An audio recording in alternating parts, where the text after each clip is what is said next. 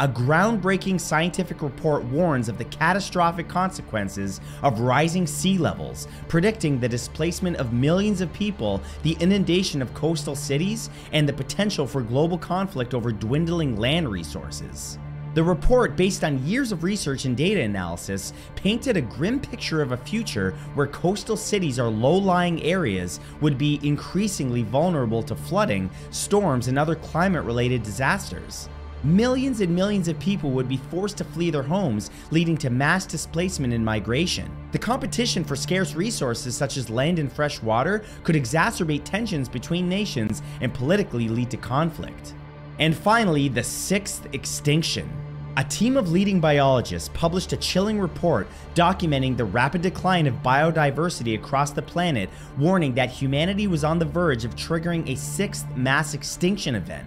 This would have potentially catastrophic consequences for the entire ecosystem. The report highlights the alarming rates of species extinction driven by factors such as habitat loss, climate change, pollution, and overexploitation. The loss of biodiversity threatens the stability of all ecosystems, which provide essential services such as clean air and water, pollination, and food production.